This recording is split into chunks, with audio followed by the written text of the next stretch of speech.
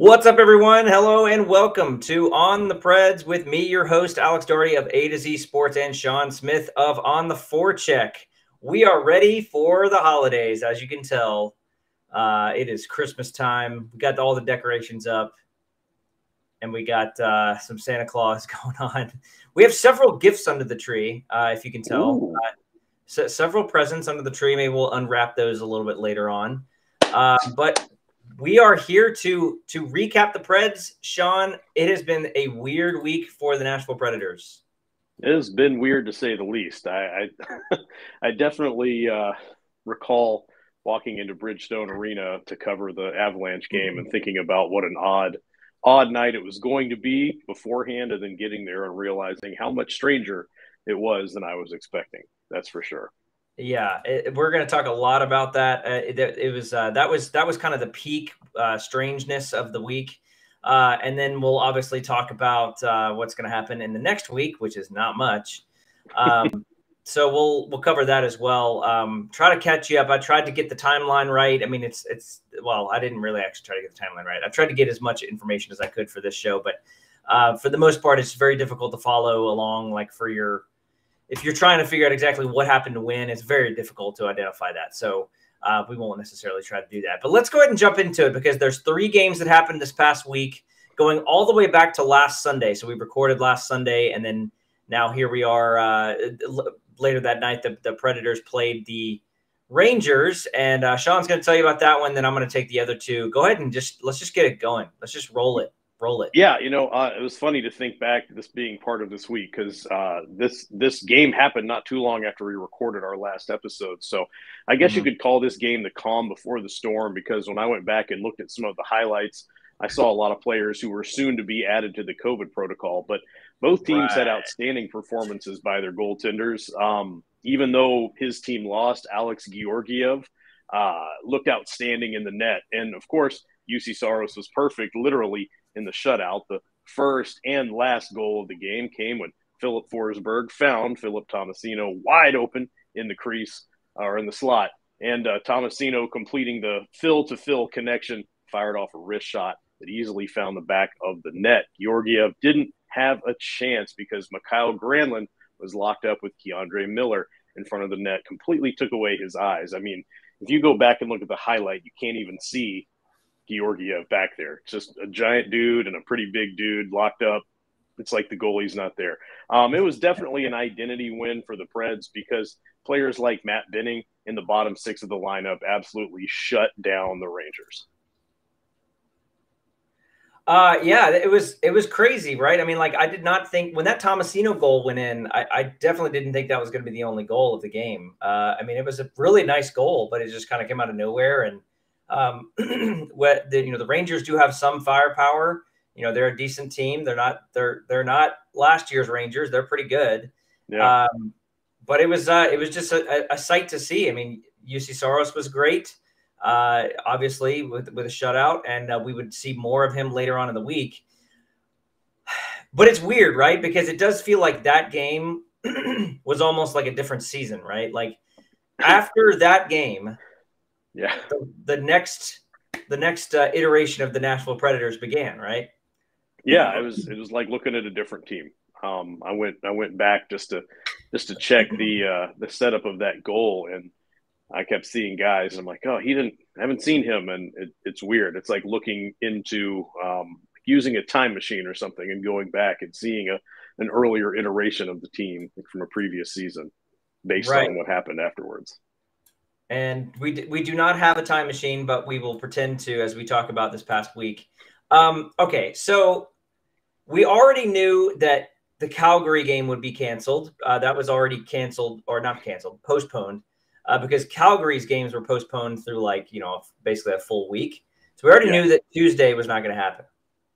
And then we start hearing that there are positive cases with the Predators.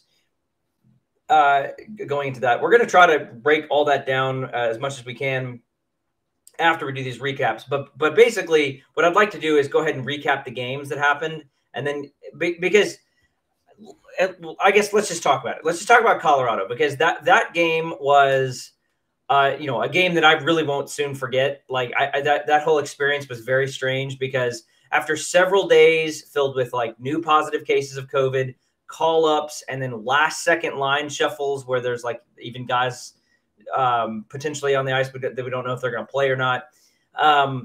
The Preds would actually play the Colorado Avalanche after several days of really not really sure if that was going to happen. They would play the Colorado Avalanche. Shaun and I were both there, and the game was honestly like kind of in doubt up until puck drop. I mean, we did not know if that game was going to happen because, I mean, the Avalanche only had 15 skaters out on the ice for warmups. They would eventually play with 16 players. They had to have an e-bug. What's his name? Devin Smith? Is that his name? I don't know. Dustin Smith. Yeah. Who is an emergency backup goaltender for the Predators, who just is in house. He was on the bench for the Avalanche. They didn't have a backup. And then the bigger issue for the Predators was they had no coaching staff. Every single coach. We went into it thinking that Dan Heinold was going to be the coach, and then literally that morning at availability, they announced that Dan Heinold is now in COVID protocol. So we're like, where are the coaches? There are no coaches for this Nashville Predators team. Lo and behold, one Mr. Karl Taylor comes into town. Karl Taylor, along with Scott Ford and Scott Nickel, assistant GM, Scott Ford, assistant coach, and then Karl Taylor, head coach of the Milwaukee Admirals.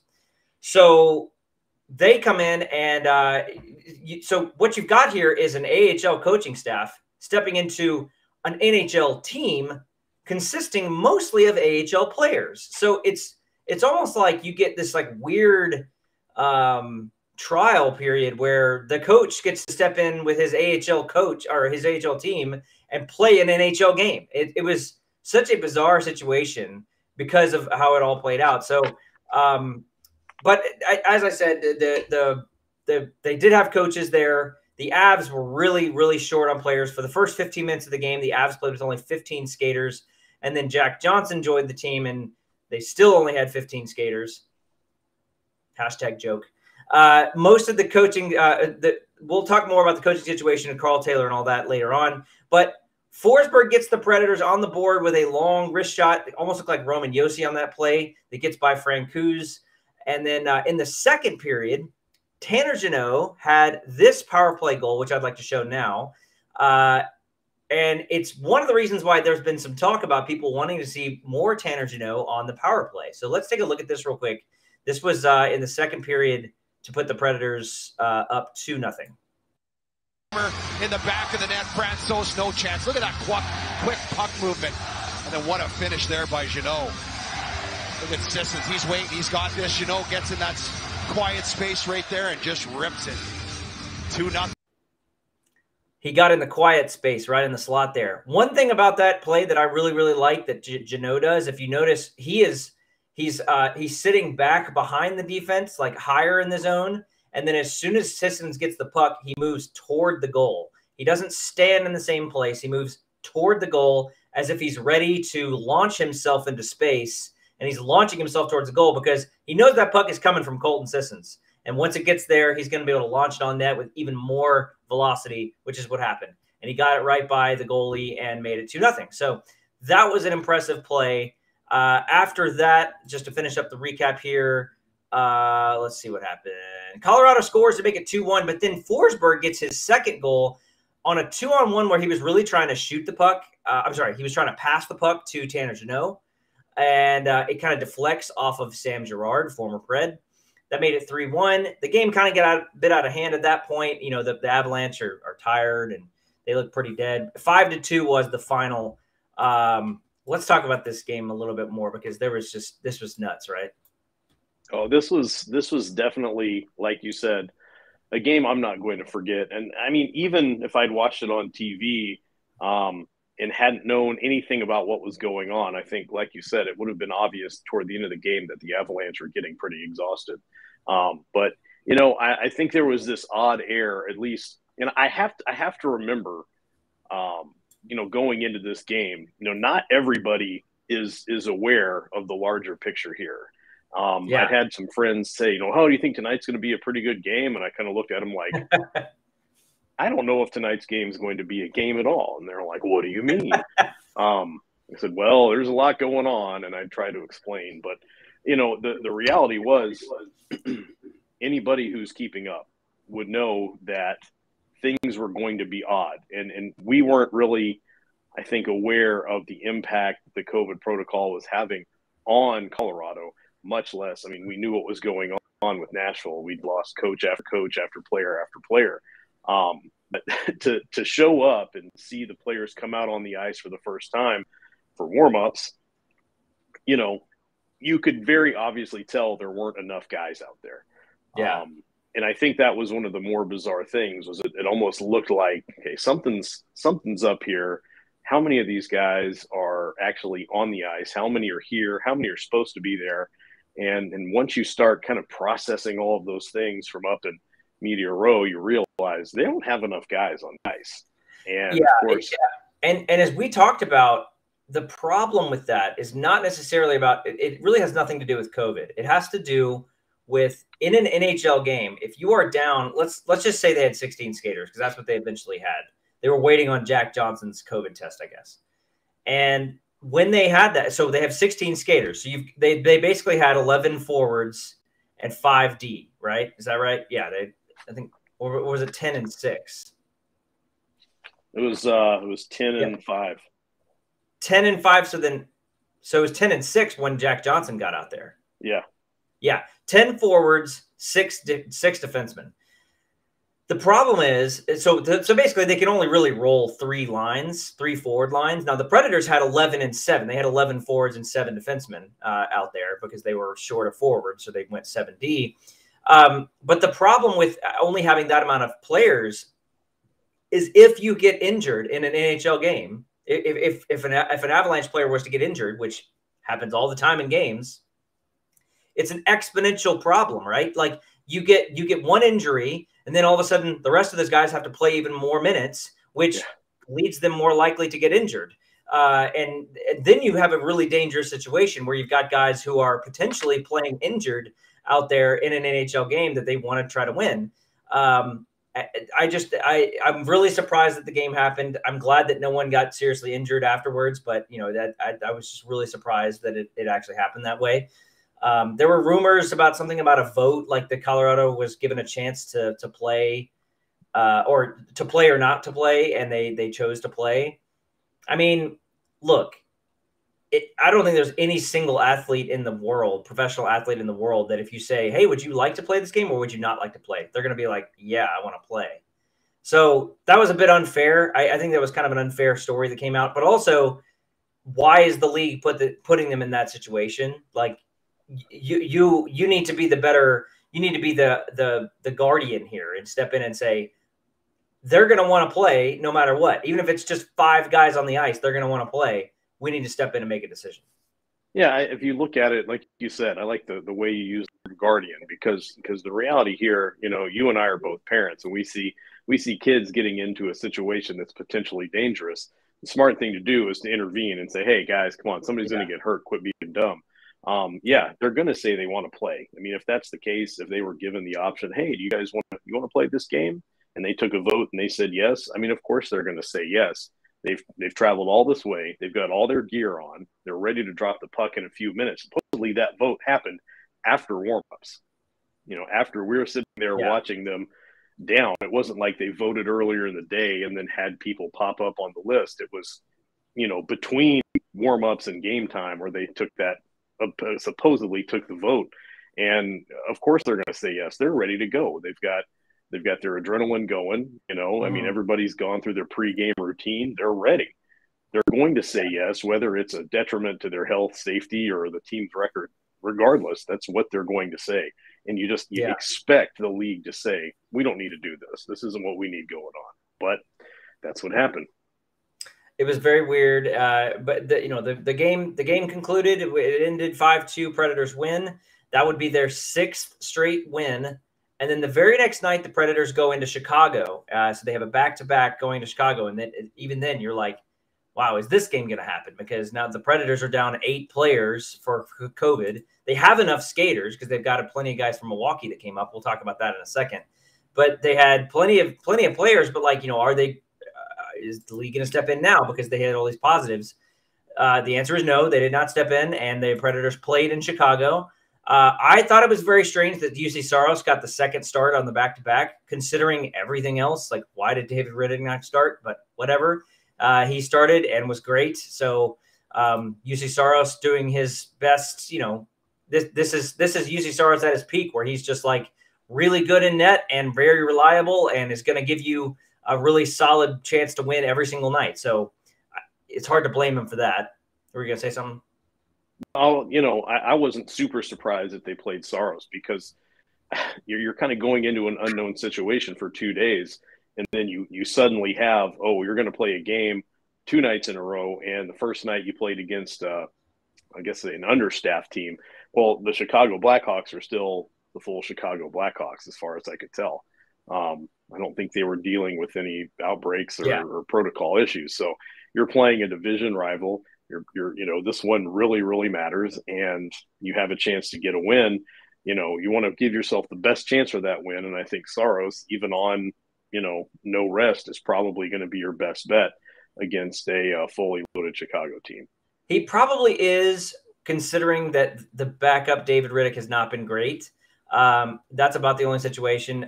There's all kinds of numbers out there about how goalies perform worse on 0 days rest.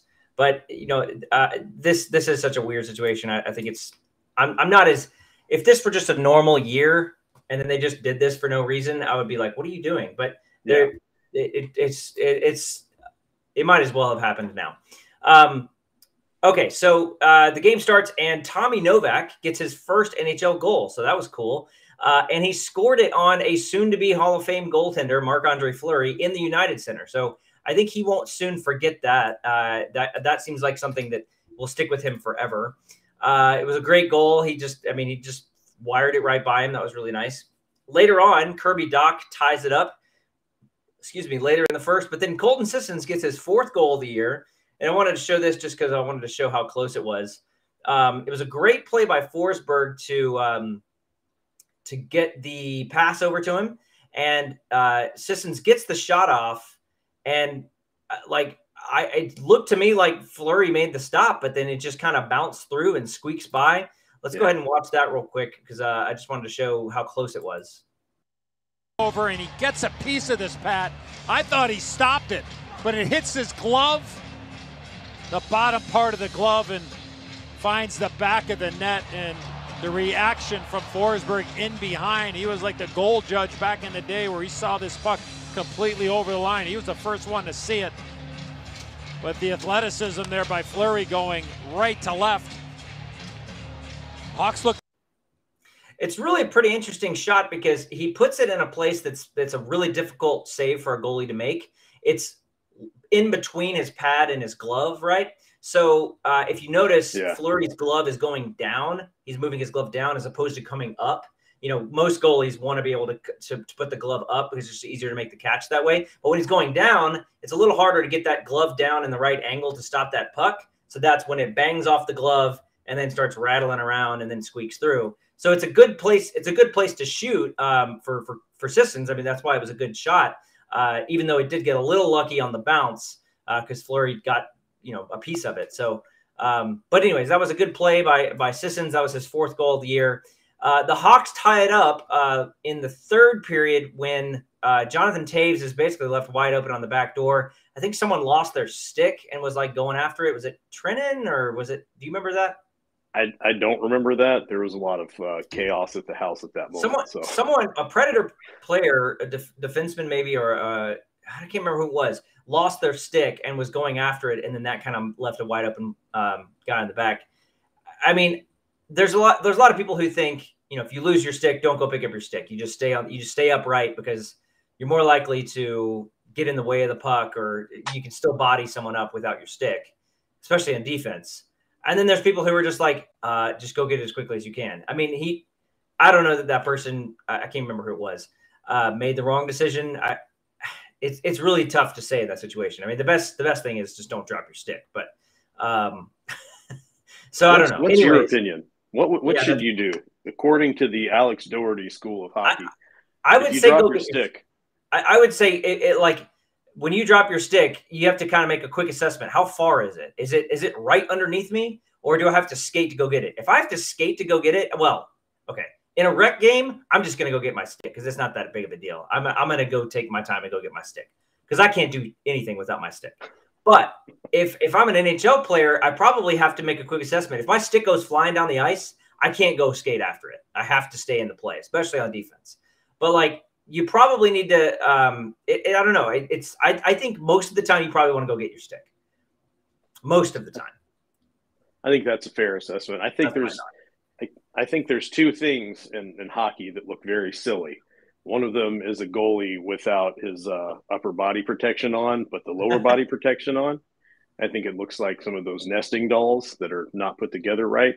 The other is somebody out with their hands out trying to block I'm going to stop the puck here with my very thinly gloved hands. You're right. You're right. Anytime there's a skater on the ice without a stick, just going like this and trying to skate and trying to kick the puck, it does look like the goofiest thing ever. And you're right about the goalie with no top. That is very true. They look very almost like a Star Wars character. They look like a droid from Star Wars. So anyways, they tie it up. But then here we go with another Tanner Jeannot beauty here. This was such a great goal in overtime. So they take it to overtime. And this time it's Roman Josi. This looks very similar to the Forsberg to Jeannot, where Forsberg was trying to pass to Jeannot, and it banked in off of Gerard in the Avalanche game. This time, Roman Josi connects the pass, and Jeannot does not disappoint. Pleasant surprises in the league are now 9 games over 500. Oh, brilliant pass by Roman Josi. Hawks looked like they had something going on. Kane had the puck after taking the puck right in the face, settled it down. Just a perfect pass by Roman Josi right on the tape to Tanner Jeannot, who just deflects it home and then falls backwards onto the United Center ice, giving the Predators a 3-2 victory. You know what they should call that pass? What? The Norris pass. The Norris pass. He sent it between the legs of that defender. That was pretty nice. He timed that perfectly. Beautiful. So Tanner Jeannot with 2 goals this week, right? Or is it 3? I know he had at least 2. No, didn't score in the Rangers game, and he scored in the Avalanche game. Yeah, 2 goals this week. Tanner Jeannot has been just awesome. And that guy's story is so cool, and he just keeps performing and keeps playing. And I mean, I don't see any reason why that guy can't just be a staple of this Nashville Predators team for a decade. I mean, that guy's just he doesn't seem like anything that he's doing is fluky. He's not shooting like a crazy high percentage. He's just making plays all over the ice. So it's 100% hard work is what that is. And it's not all the time that you have someone that puts in the work that gets the results. I mean, you can have someone that does everything they're supposed to do, takes care of their body, practices nonstop, and for whatever reason, the execution doesn't work out. But I think what you're seeing with Tanner Jeannot is a perfect example of someone doing everything, and I say everything, I mean literally everything they can off the ice to improve themselves as a player, and then seeing it pay off in spades on the ice as well. It doesn't always happen, but you're seeing it happen with Jeannot. Yeah, it's awesome. And I do want to talk about the coaching situation, because I know that Karl Taylor and Tanner Jeannot have a good history. Karl Taylor and a lot of these players have a good history. So just to recap really quick, let's talk about the COVID thing. To my knowledge, there were 8 players that were in COVID protocol, which, as I understand it, means that they tested positive for COVID. Don't know anything about symptoms or anything like that, but I do know that that this means they tested positive. So that would be Ryan Johansson, Mikael Granlund, Matt Luff, Michael McCarron, Ben Harper, Philip Tomasino, Mark Borowiecki, who was one of the very late scratches in the game against Colorado, and then Nick Cousins, who was a scratch or who went into protocol earlier that day. So that's 8 players, and then the entire coaching staff: John Hines, Dan Lambert, Todd Richards, Ben Vanderklok, and Dan Hinote, all five. And then also Matt Duchene has an upper body injury. I don't know anything about that. That kind of got lost in all this. And he's just day-to-day. I don't know if we know anything about that. But I don't. So Duchene just injured. So Duchene's not in COVID protocol as far as we know. But then that means they called up Rocco Grimaldi, Cole Sherwood, Cody Glass, Matthew Olivier, and Cole Smith. And all those guys played. Every one of those guys played at least at some point. Sherwood played against Chicago, I think. And then the coaches on the bench were Karl Taylor, Scott Ford, and Scott Nickel, as we kind of mentioned. So I thought that this was such an amazing story for these last two games, is that the Karl Taylor led Nashville Predators are 2-0. And the guy that a lot of people were looking at as the successor to, at the time, Peter Laviolette, and then Peter Laviolette is fired, and then John Hines is hired kind of out of left field. The guy that a lot of people were looking at, Karl Taylor, who is now who's obviously the head coach of the Milwaukee Admirals, has this like on-the-job interview and is now 2-0 and has proven that he can coach at the NHL level, not even with a full NHL staff. So, what do you think about all this, John? So as an unbridled fan of Karl Taylor, what do you think? Ooh, an unbridled fan of Karl Taylor. First off, you said it yourself. I love Karl Taylor. And I'll tell you, I had only known what was happening in Milwaukee as a bystander. I wasn't covering the team. I just would see the results and I would hear things about Karl Taylor. And then last season, as the team started, experiencing call-ups and things like that, you had a lot of guys that were coming straight from Taylor and were succeeding. And I reached out, I spoke with Karl Taylor personally, interviewed him, and realized that what you've got in Karl Taylor, you've got something very, very special. And what I mean by that is he's a coach who at the AHL level understands that there's a dual role that would be needs to be played. It's not just to be successful as a coach and having your team win games. You also need to coach your players well enough that they end up leaving you. And that's his reality, is that if I do a good enough job with my players, I'm going to lose my players.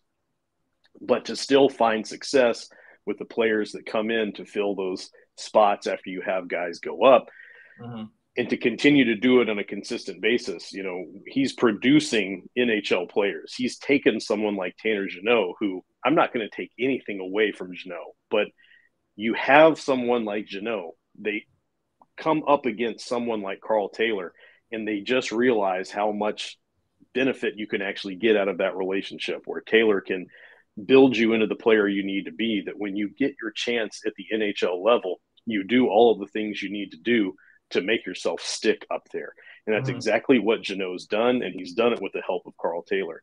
And if he can do it with Jeannot, who's someone who comes completely, and I say completely out of left field, in the sense that he's been undrafted at every level of hockey, even at the junior level. And people don't realize how difficult that is, to make it this far and not ever be drafted anywhere. I mean, he wasn't drafted anywhere. This was someone who would show up to, tryouts, and basically, they're like, yeah, well, he was good and strong. We'll give him a chance. We need to fill the spot. To make a football comparison, it'd be like a walk-on, and a guy being a walk-on in college, and then an undrafted free agent, and then now be starting on an NFL team. That's what this is. But, and I say that, again, I'm not going to take anything away from Jeannot, because I'll tell you why. Karl Taylor wouldn't take anything away from Jeannot. But if you look at the players that are coming out of Milwaukee, they're coming into Nashville ready to play, and not ready to fill a hole, or be a bandage for a moment, but they're ready to be role players on the team. And if you look at who's brought that identity back to the Predators, it's the guys from Milwaukee. I myself, when Peter Laviolette was fired, said I would like to see Karl Taylor get a chance. And I was saying that based on my experience as a bystander. it's really hard for me because I'm a big John Hines fan as well. I like John Hines. I like what he's doing. I see his vision. I think it's a good one. The players are buying into it. But I would love Karl Taylor to be the head coach as well. I don't know if you can have two. I don't think that's a possible thing. But the reality is, my fear is someone's going to see this and they're going to say, hey, we've got an open coaching position. What do you think? And I wouldn't blame him for going, because he's going to be successful wherever he goes, because he can do what he's doing at the AHL level, at the NHL level, take existing players, round out their games. And I think you're going to see success on any team he goes to. I don't want him to go, but I'm afraid he's going to go. I think he's definitely going to be going somewhere. It is a very strange situation, because I think some people don't like the hire of John Hines, but I did like the John Hines hire because of the way he coaches his team as an educator. It's like he's kind of a teacher first, and I think that's really, really important in today's world. Like, kind of approaching it from the mindset of, I need to teach my guys how to play at this level, as opposed to just yelling and being an intimidator, which I think is just basically going away. Yeah. Karl Taylor, though, what is kind of a different mold. Not a different mold. He's similar to John Hines in a lot of ways, but he is kind of almost like a sage, kind of like a mentor sage kind of like presence, where you can see how he would get certain kinds of guys to pull a lot out of their game that might not already be there. And that is kind of like a next level coaching ability. When I heard Karl Taylor in that post game, and post game press conferences, you never know how those are going to go, and it's easy to take too much out of those. But I really feel like I was listening to an NHL ready head coach. Like, he is ready to be an NHL head coach. I think he could go almost anywhere and be real and really get a lot out of his players. Here's the problem: like, they made the John Hines hire. Do you know John Hines is younger than Karl Taylor? Do you know that? I believe that, yeah. Hines is 46, Karl Taylor's 50. And those are pretty young. Those are both pretty young for head coaches. So, like, those guys have a lot of years left. I mean, I would say both coaches could coach for 20 more years in the league. I mean, they're if they make it, that long.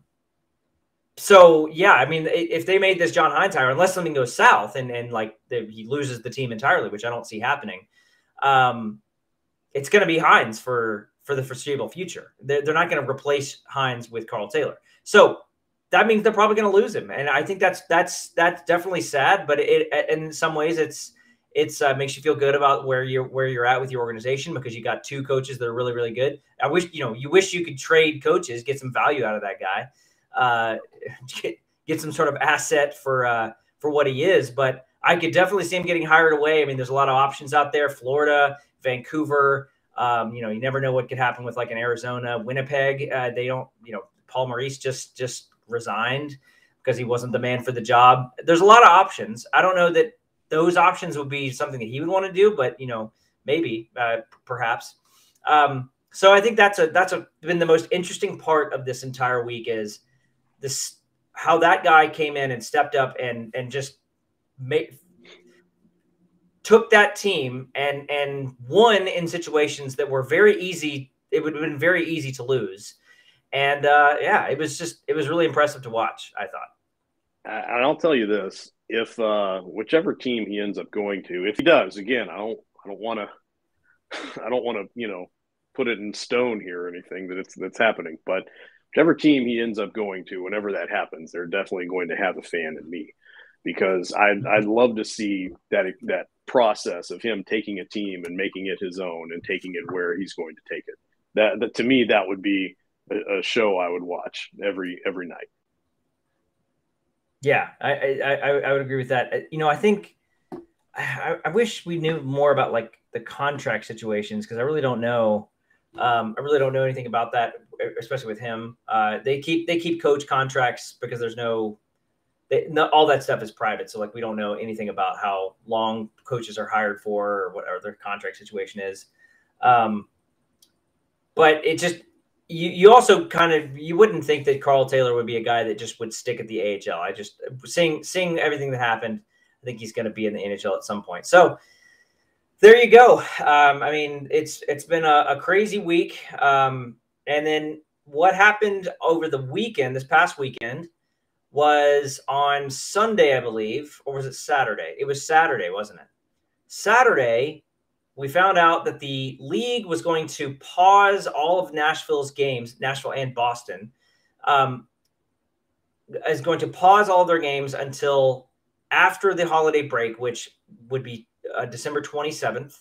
So that means that 3 games in total would be postponed for the Predators. That would be Carolina, which is supposed to be yesterday at Carolina, Winnipeg tomorrow night, Tuesday night, which would have been a home game, and then Thursday at Florida, all postponed. Right. So the next potential game for the Nashville Predators is not till next Monday, which is the 27th, which is a week from today. We're recording this, the Dallas Stars. So, that means that there's no hockey for a week, and that the hottest team in the NHL on a 7-game winning streak, the Nashville Predators, now have like 9 days off. That is unprecedented. That's not something that you really ever see. I mean, even when they had the bye weeks last year or the year before, there was only like 6 days off or 5 days off. So like it's this crazy long break. I'm not sure what that means for the team. I think at this point, there's so many unknowns. You just want everyone to be healthy and everyone come back from their COVID positive situation and be recovered and ready to go. I think that's more important, especially with the fact that the last 2 wins were very different because they had different staff out there. So I don't know. I'll tell you, when I look at that list of players on the COVID protocol, a lot of those guys have young children. And I think about, as a parent, going into the Christmas holiday, are they going to be stuck away from their children at Christmas? Because that sounds awful to me. I think this is the best move they could have made at the time they made it. I think the best move they could have made would have been to do this a little bit earlier, and maybe it would have prevented some more guys from getting sick. But hopefully this is going to work out. Guys are going to be able to get healthy. The spread's going to be mitigated. And I really hope that they're going to be able to spend Christmas with their families. I mean, that's just, thinking about it from a completely human side of things and not a sports side of things. To me, that would be pretty sad, especially there's some young kids in that group. There's some pregnant spouses in that group. So it's not good. You don't want I think it goes without saying that we hope that they're fine from their at the very least we hope that they're asymptomatic, and then we also hope that if they are symptomatic that it's mild. I had COVID and my symptoms were mild, but it still is not. It's not fun. Like it's really nerve-wracking because this was. I mean, I was vaccinated and I still got it, and I was mild, but it's not fun being locked in a room and being kind of dealing with that. So, anyways, we do hope that situation is recovered. I'm pretty confident that everything's going to be fine and they're recovered just fine. But what this does for the games and for the schedule. So the league set up this season so that there would be this 3-week break in February for the Predators, at least between February 1st and February 24th. So over 3 weeks, there's nothing scheduled. That is when all these games are going to be played. So they have this huge gap in there. So these 3 games that were canceled, the Calgary game that was canceled or postponed, will all be scheduled in that time period at some point. So these games are all going to be played. They're still going to get 82 games in as of right now. It's still, they're still going to have their full 82. It does mean the Olympics are probably not going to happen. I think there's nothing official there yet, but it doesn't seem like that's going to happen now. So yeah, I think it is good that they built that schedule this way. But again, they probably should have done it a little earlier. I mean, they could easily have scheduled that Colorado game or the Chicago game during that time too, but they just opted to play it. So, man, really hope that this is the last time we have to deal with this. Yeah, I'm with you big time. It's it just keeps going. It just keeps going. All right. I think that does it for our show. I mean, like we're probably gonna take next week off because there's not gonna be nothing to talk about, and it's holidays. So we're gonna not do a show next week, and then we'll see about the following week, assuming that they do come back to play. We'll do a show then. So probably not until another couple weeks will we have another episode of On the Preds. Are you okay with that? You good for a couple weeks off? You're telling me that that the people won't hear or see us for it until next year? Unless they follow us on Twitter. Well, that's a great idea. Yeah. They should do that. So, yes, please check out all of our hockey coverage at A2ZSportsNashville.com, and then also go to ontheforecheck.com, read Shaun and everyone over there. They do a great job. Keep that work up over there at OTF. Love that site, and keep it going. So follow me on Twitter at AlexDarty1. Follow Shaun on Twitter at SCSOTF. Everyone have a safe and wonderful holiday.